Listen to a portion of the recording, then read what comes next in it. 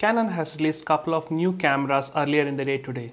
Let's check out in this video if these two cameras can be the ultimate YouTube content creator or a vlogger setup cameras for the future.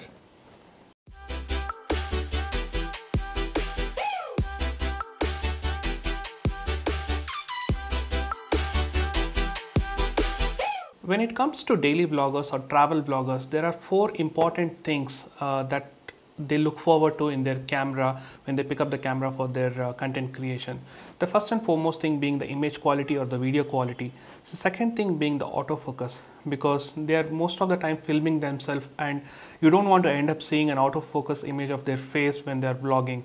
The third important thing is ergonomics, which directly translates to the size and weight of the camera. The fourth most important thing is the flip out screen, because they need to know what they are framing and what they are seeing in the screen when they are filming it. So there are so many cameras out there in the market, but there is no single perfect camera which can solve all these issues. If you take an example of something like Canon 70D or 80D, it has a flip out screen, it has very good image quality, it has an APS-C size sensor, but again the low light performance might not be that great, and even the size is slightly on the bulkier side if you want to travel along with it for the whole day. When you look at the Sony side of things, you have something like 6300 or a 6500. It has fantastic image quality, superb autofocus, but again it doesn't have a flip out screen. So there are a lot of issues that comes with the cameras that are there in the market.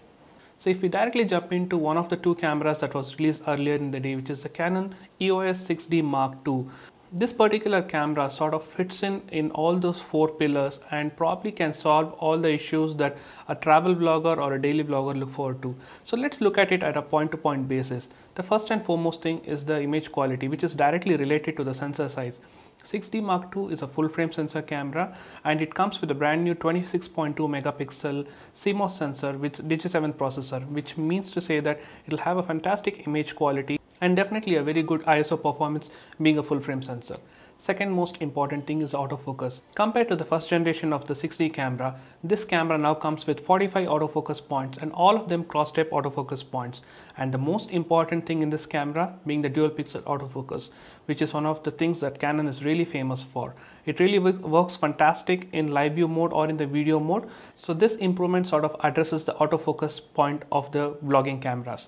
The third important thing is ergonomics. This camera is like relatively very small and this is sort of like in lines with the 70D or 80D or slightly even smaller. So this is nowhere in lines with your 5D Mark III or 5D Mark IV. So this is a small, compact and light form factor camera. So this definitely will not hurt your hands when you're traveling all day along with it. The fourth most important thing is a flip out screen. Yes, now the Canon 6D, which is a full frame camera, now comes with a flip out screen.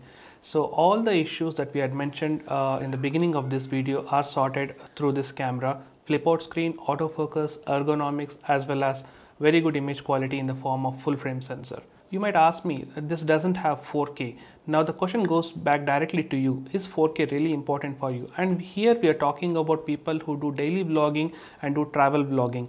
So there are three things which we can address when it comes to the requirement of 4K in cameras like this. I personally would have liked to see 4K capability built into this camera, but I personally felt that Canon is trying to play safe by not including 4K in this particular camera, and they are trying to keep this segment separate from the 5D Mark IV camera, which comes with a 4K capability. Talking about 4K, there are three important things which you need to ask yourself when you're trying to shoot in 4K. First and foremost thing is the archiving. Whether you're in the field or when you're back home, when you're doing all your backup and all, are you really ready with all the data backup solutions for the gigabytes or terabytes of the 4K footage that you shoot? That is one of the things that you definitely need to answer. The second thing is when it comes to reusability of the 4K content, the type of content that gets generated with the daily vlogging, are we really reusing this type of content? And if we are reusing, is 4K really a must for this type of content, is what you need to answer as well. The third and most important point is the editing. Most of us who do traveling and do video shooting and all things, we don't usually carry a very high-end laptops along with us when you're traveling on the field. So the turnaround time when it comes to shooting in 4K, editing it and putting it on YouTube or on social media becomes more when you're shooting in 4K. Whereas when you compare it with the full HD footage, you can probably edit it with a much medium or a low end machine also, and put it out in YouTube much faster. Just like the first generation of 6D camera, this camera also comes with the Wi-Fi, NFC and Bluetooth capability, which will help you transfer your photos on the field to your Android or iOS devices. And this continues to have the GPS functionality, wherein you can tag your images with the GPS coordinates of that particular location, which will help you earmark that location if you want to revisit that place again in the future. The second and most important thing that I was surprised about when I saw the camera specs is the price tag. Considering that this camera cannot shoot 4K and it's only a full HD 60 frames per second camera, Canon is still pricing it at around $2,000 for the body only and $3,100 for the body with a 24-105 kit lens. This roughly translates to about 1.3 lakhs and 2 lakhs Indian rupees, which is quite high compared to what you can get in the market, especially in the form of GH5, which has a far more superior 4K recording capability, and along with that you have so many features like slow motion and things like that. But what Canon also says is that this camera is capable of doing in-camera 4K time lapses. Now let's move on to the next segment, which is the beginner content creator segment. So this is exactly a segment wherein people who wants to migrate or up their game from their mobile phone style of shooting of videos to a basic or entry level DSLR. There are two main requirements for these type of content creators. One is the image quality. They definitely want a better image quality for the price that they're paying for the camera. Second thing is the price. They don't want to be shelling out too much of money when it comes to investing on a DSLR camera, especially when they are beginners. So this is exactly where the second announcement comes into picture, which is the Canon Rebel SL2 or 200D. This particular camera, that's a SL2, answers both those questions really well. SL2 comes with 24.2 megapixel CMOS sensor with DG7 processor. SL2 is actually an APC sensor camera. So with the DG7 processor, you can expect a very superior image quality and a decent performance when it comes to high ISO shooting. The second most important thing is a price point. You're looking at about $700, which roughly translates to about 45,000 Indian rupees for this particular camera, and this definitely is a very good starting point for the folks who want to get into the DSLR world for the shooting. These could be people who want to do some sort of like a tech related YouTube channel, or probably informative or educative type of YouTube channel, or could be even something related to beauty or something related to cooking. These are the folks who don't want to shell out too much of a money in the very beginning of their career or in the very beginning of their content creation path, and also they want to get decent enough image quality at a very low price. So SL2 actually answers those questions. What you can also notice in the specs of this particular camera is that this comes with a 9-point autofocus and 1 cross-type autofocus point, but most importantly, the Canon has also introduced dual pixel autofocus into this entry-level camera as well, which is definitely a big win for all the users of this particular camera. One another thing that I found noticeably important in this camera is the feature assist, especially for beginners who want to know what are the type of settings that they need to use to get a certain type of image. There is a specific feature in the camera which will basically guide you in setting those values so that you can get the right type of image that you want. Canon didn't miss out including a 3-inch vari-angle LCD on this particular camera. This is definitely important for the folks who wants to see themselves and frame themselves when they are filming their particular content.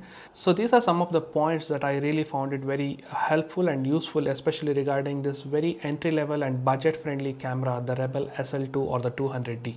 And just like the other camera that we mentioned about earlier in this video, the SL2 also comes with Wi-Fi, NFC and Bluetooth capabilities, which will enable you to transfer the photos from the camera to your Android or iOS device and post it on social media. But unlike the 6D Mark II, this camera does not come with this GPS tagging capability. This camera is even very good for people who want to get started with photography. This is not a type of camera which you'll pick up and go out and shoot wildlife or sport or even an indoor concert, but it's definitely a good camera to put it into manual mode and learn the intricacies of a DSLR camera and practice it more before you invest on a much better and a higher end camera going forward. So hope that sort of answers my perspective on how these two cameras, which is the Canon EOS 6D Mark II and the Rebel SL2, which is 200D, how they fit into the YouTube content creator community or the beginner YouTuber or a beginner travel blogger and a daily vlogger community. And this were my perspective on how it could actually solve the issues of the missing camera in this particular segment. Please do let me know what are your thoughts on it, and if you are someone who wants to get into daily vlogging or probably even start doing some YouTube content creation, are these the type of cameras that you are looking forward to? And if you feel that there is something which you need and is missing, let me know in the comment section below. Or if there is something else that you expected from this Canon 6D Mark II and SL2 that you were not able to find apart from the ones which I already mentioned, let me know in the comment section, and probably we can take it forward and have a small discussion as to why Canon might have probably missed out those features. That's it for this video. This is me, Shiv, signing off from Technology. If you really like the video, make sure you hit the thumbs up button, subscribe if you haven't already, and comment if you want to say something. And most importantly, keep smiling.